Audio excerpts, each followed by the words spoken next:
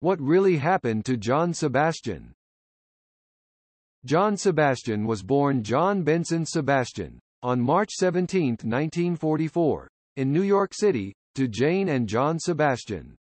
His father was a famous classic harmonica player, while his mother worked as a radio scriptwriter. Soon after his birth, the family moved to Italy, and sometime later, the family moved back to the U.S. Seeing his father playing harmonica for hours every day, John began developing an interest in music. As his parents were ardent music lovers, John was introduced to a variety of music genres, such as rock and blues.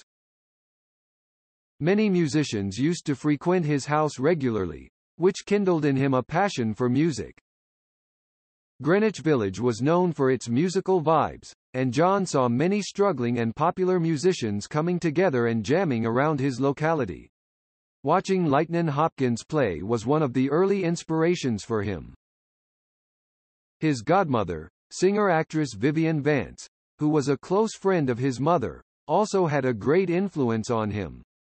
He began learning the harmonica and later learned the guitar. He later began writing his own songs. He attended a private boarding school in New Jersey and graduated in 1962. He enrolled at New York University, but dropped out after a year, as he had become more serious about a career in music. By the age of 16, he was stepping onto the stages of coffeehouses and folk clubs, and by the age of 18, he was appearing as a sideman on recordings. In 1964, he joined the Even Dozen Jug Band, which made a self-titled album for Elektra Records before splitting up. He was also briefly in the Mugwumps, along with future Lovin' Spoonful guitarist Zal Yanofsky and future members of the Mamas and the Papas Cass Elliot and Denny Doherty.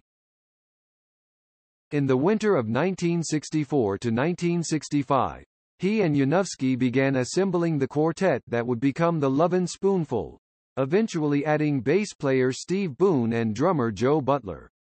In the meantime, he continued his session work, including playing bass on Bob Dylan's first Electric album, Bringing It All Back Home.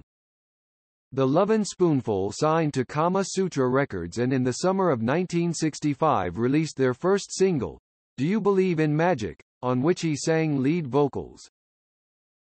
It peaked in the top 10, and so did its follow-up, You Didn't Have to Be So Nice, while a Do You Believe in Magic album, released in the fall, spent 8 months in the charts.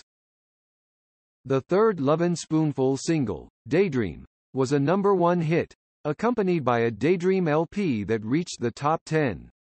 The group's fourth single, Did You Ever Have to Make Up Your Mind?, had already appeared on Do You Believe in Magic, but that didn't keep it from reaching the top 5, and the fifth single, The Timely Summer in the City, became a gold-selling #1 hit upon its release in the summer of 1966.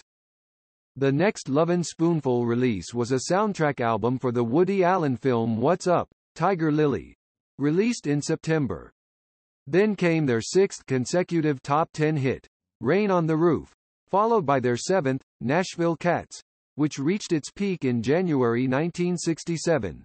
Simultaneous with a top 20 showing for the band's third album, Hums of the Lovin' Spoonful, which spent 6 months in the charts. In the spring, the Lovin' Spoonful scored a second motion picture, Francis Ford Coppola's You're a Big Boy Now, from which came their next single, the top 20 hit Darling, Be Home Soon. 6 O'Clock gave them another top 20 hit by June. That summer, the band ran into difficulties. Yanofsky and Boone were arrested on drug charges, resulting in Yanofsky's departure from the group. His replacement was Jerry Yester.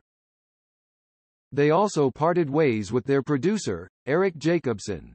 She's Still a Mystery became their 11th consecutive top 20 hit in November, but Sebastian was becoming dissatisfied, and after completing a fourth LP, Everything Playing, released at the end of the year, he quit the band. During 1968, he began working on solo material, considering, but ultimately rejecting, an offer to join a trio of his friends who went on to become Crosby, Stills, and Nash. He also wrote some songs used in a Broadway play, Jimmy Shine, starring Dustin Hoffman. Among them was She's a Lady, a minor chart entry for him at the end of 1968. That single was released on Kama Sutra, but Sebastian had determined to leave the label and he signed to Warner Brothers. Records Reprise subsidiary. Kama Sutra, however, felt he still owed them an album, and a legal battle ensued which delayed the release of his debut solo album for a year. Although Reprise won the right to release John B. Sebastian and did so in January 1970, Kama Sutra's parent company, MGM, using second-generation tapes of the record in its possession, also put out its own version of the LP, which was then withdrawn. In the meantime, Sebastian had made an inadvertent but memorable appearance at the Woodstock Festival in August 1969. Not scheduled to appear, but nevertheless present backstage, he was pressed into service during a set change and gave a brief, well-received performance. Hobbled by the MGM counterfeit, John B. Sebastian nevertheless managed to make the top 20 in the spring of 1970, and Sebastian's solo career really took off when he was featured on the chart-topping Woodstock soundtrack album in May and in the documentary film that opened in August. Unfortunately, MGM wasn't harassing him. The label obtained a tape of a concert he performed in July 1970 and released it under the title John Sebastian Live. Another legal battle ensued, and this album too was withdrawn. But Sebastian was determined to put out a competing album as well, and the result was Cheapo Cheapo Productions presents Real Live John Sebastian, released in March 1971. Both albums took advantage of the singer's iconic status as a rock festival favorite, brandishing his acoustic guitar, wearing a tie-dyed denim suit, and pleasing giant crowds at such Woodstock-like events as the Atlanta Pop Festival, the Isle of Wight Festival, and the Festival of Life in 1970 to 1971. Sebastian released his second studio album, The Four of Us, in August 1971, featuring the ambitious title track, which took up all of side 2. It sold disappointingly. Tarzana Kid, which followed in September 1974, missed the charts entirely, and Sebastian's recording career was virtually moribund when he was asked to write a theme song for a new television series, Welcome Back, Kotter, which premiered in September 1975. Sebastian was also heard singing his song, Welcome Back, over the credits each week. Welcome Back, Kotter became a success, and Reprise released a single version of the song, which topped the charts in May 1976 and went gold. A Welcome Back LP also returned Sebastian to the album charts.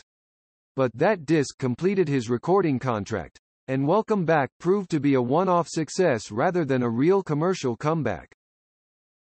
For the next 17 years, Sebastian performed concerts, made guest appearances on other artists' records, and did occasional soundtrack work.